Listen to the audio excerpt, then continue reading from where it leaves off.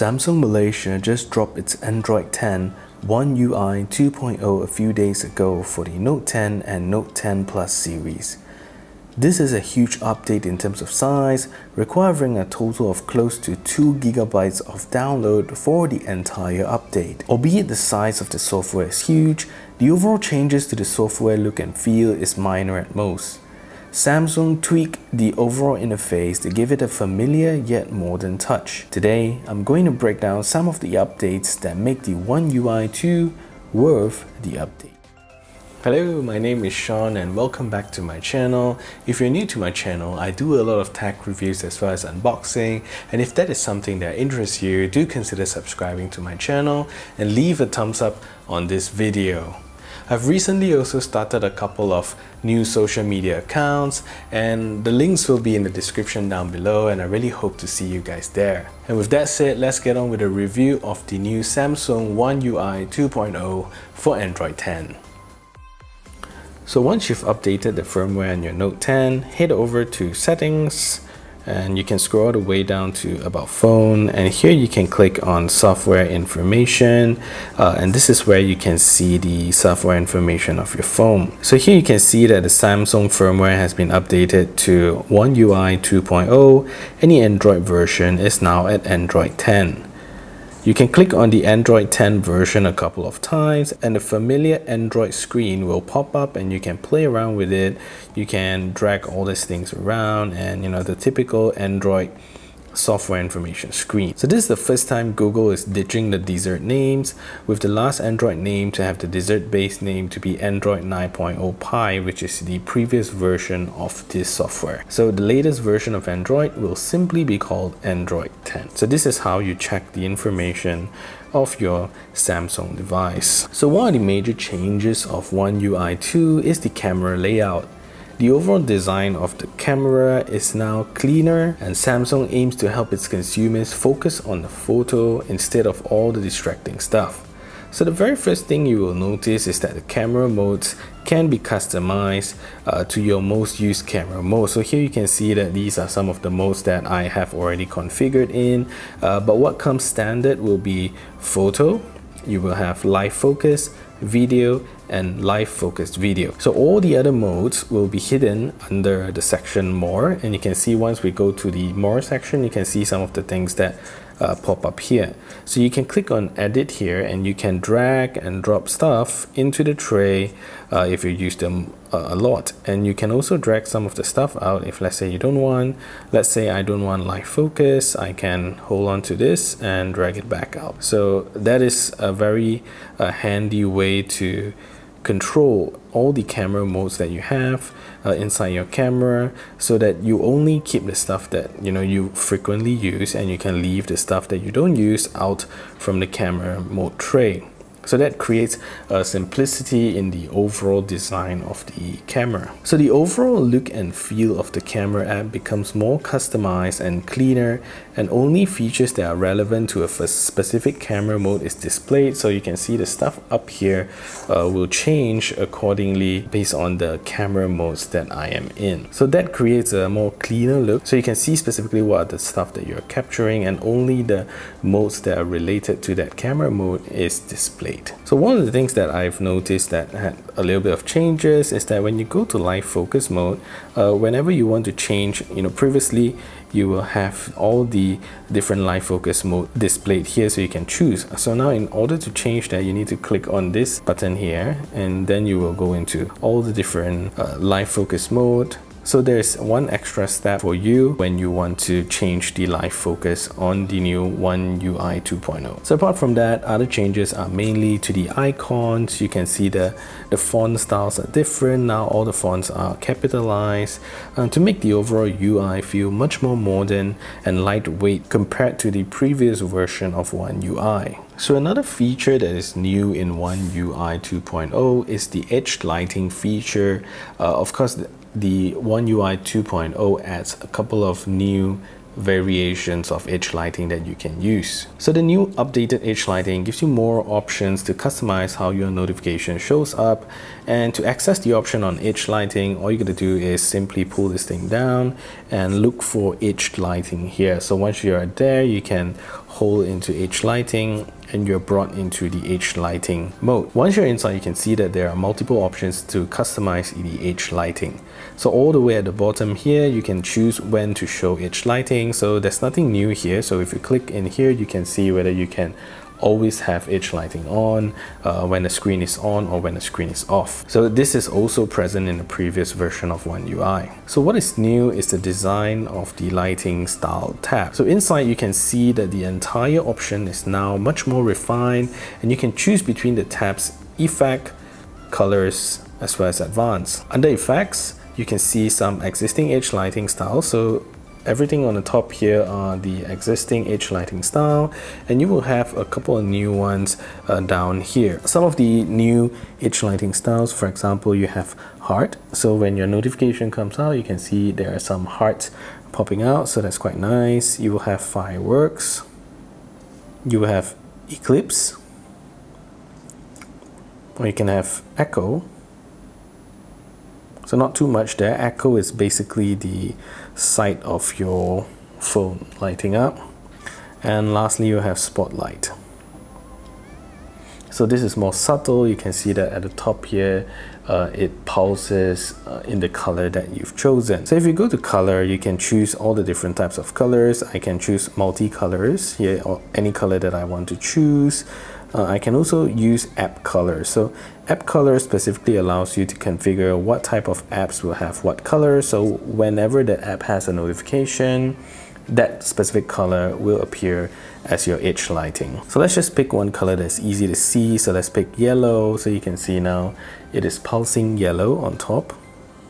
Right? And advanced allows you to set the different transparency as well as the duration of the H lighting. If you want your H lighting to look more prominent, you can keep it at low. If you put it high, then it looks a little bit more faint. And if you put transparency low, it will be more prominent. And if you want it to last even longer, you can just put the duration to long, and the H lighting will last much longer in that case. So another update to the One UI 2.0 is the overall feel of how the animations are now so much smoother. So opening and closing applications are now much better compared to the older version of One UI. So if you take a look at here, how I open some of the apps here, you can see the way that the app opens up. It's very subtle, it's very smooth and soft. You know, it gives you that very nice feeling that it feels your screen. So that is a very nice experience.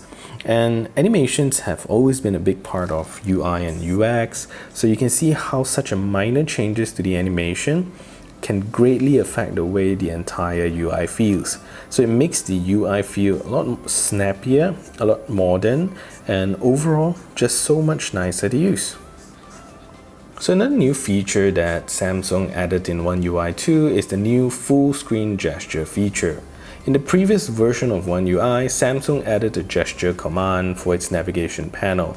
So to access full screen gesture, simply go to Settings, and then you can go to Display, and then you can scroll all the way to the bottom here and you can see Navigation Bar.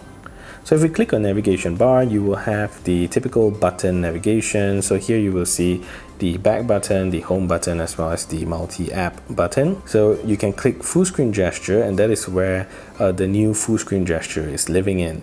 So if you go to more options, you will have two types. So the previous One UI only has this, which is swipe from bottom. So it mimics the three buttons that Samsung has, and you can just swipe to control the different commands. So with One UI 2.0, Samsung added even more to its gesture command and now has full screen gesture for users to choose. So this two here you can choose. So full screen gesture for this swipe from sides and bottom leaves the entire navigation bar with just one single bar. And this gives it a more iPhone like feel to using the entire phone. So in order to go back to the home page, all you got to do is swipe from this middle section here and it goes back. So it feels a lot like the iPhone gesture style. In order to bring up multi-app window, all you got to do is drag from the sides and hold, and you will see the multi-app window turns on, right? You can select any of the apps here, and to go back, instead of pressing the button here, because you can also use here to go to multi-app screen, but in order to go back from a certain screen, all you're going to do is swipe from the edge. So you can either swipe from this edge or you can swipe from this edge. So if, for instance, if you go into settings and you go fairly deep into the settings, all the way, in order to go back, all you're going to do is just swipe, swipe, swipe. So that's how you can use the new gesture commands to navigate the entire phone. I think that makes the entire system a little bit simpler, and basically it declutters the screen and gives it a more cleaner overall look and feel. And since the dawn of smartphones, people in general are getting more and more concerned that, you know, humans will be so distracted by our phones. It creates a social problem for most of us.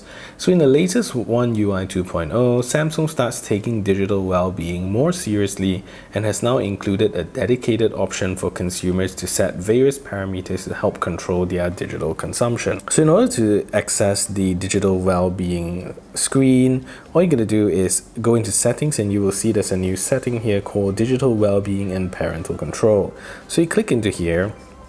It basically shows you all the activities that you've done with your phone, how long you have stayed on your phone. You know, it even encourages you up here, say, put down your phone and do something you enjoy. The top part here tells you how much you use certain apps. So if you click into it, it will tell you during what time of the day have you accessed certain apps, right? And it gives you a picture of, you know, how you actually consume your phone. If you scroll a little bit to the bottom, you will see your goals, and here you will have app timers. So clicking into here, you can actually set timers to use certain apps. For example, if you are always hooked onto YouTube, you can click a timer here. So you can set a timer of how long you want to use certain apps, and it will actually come off and, you know, tell you when to put your phone aside and do something else. Scrolling a little bit more down, you will see here ways to disconnect. So focus mode is something that's very interesting. For example, if you're, you know, during your work time, you can go through this entire setting to, you know, allow certain apps to only have notifications that come in, and certain apps will not have notifications, so you can focus on what you're doing. So I think focus mode is very good for people who actually work. You can also set me time to say, hey, you know, I need some time for myself, so I don't want any type of notification coming in. So that is where you can set some time for your me time, or you can also do a customized focus mode. So whatever you want to do, what apps you can choose that has notification come in. So that is where you can define that settings. And lastly, I just want to touch on some of the minor changes here and there, you know, that makes the entire device feel a little bit more, you know, much better as well as modern compared to the previous version of One UI. So the first one is dark mode. Of course, dark mode has been present since the previous One UI. So you can simply click on dark mode here, and you can see that the entire screen turns into dark mode, right? And you can see some of your apps, your notification also turns black together with the dark mode theme. So you can see a lot of things have changed. So when you turn into dark modes, wallpapers will change, widgets will change, alarms, and all of these things will change according to the dark mode setting. One of the other things that I want to highlight is the easier one-hand mode. Of course, if you click into settings here, you can go to advanced feature, and you can scroll slightly down and you can see one-handed mode. Clicking into one-handed mode, you can see that since now I'm in gesture mode, there's one way that I can go into one-handed mode, which is through a gesture. So all you got to do to go into one-handed mode is just swipe down from the center of the home screen here like this, and it goes into one-handed mode. So double tap here and you'll go into full screen mode again. So the difference is that from the previous One UI, what you have to do is swipe from the edge here up, diagonally. So that is very difficult because it's hit and miss, and plus with curved screens and all, it's sometimes very difficult to press. So with the new implementation of one-handed mode, that makes it even more easier to access one-handed mode, and I think that feature is genuinely genius. So that is it, guys. This is a quick video to run down some of the cool things about the new One UI 2.0 under Android 10. So do you like any of these new features of One UI 2.0, and which of these features are your favorite? So let me know in the comment section down below, and with that said, thank you for watching and I'll see you in the next video.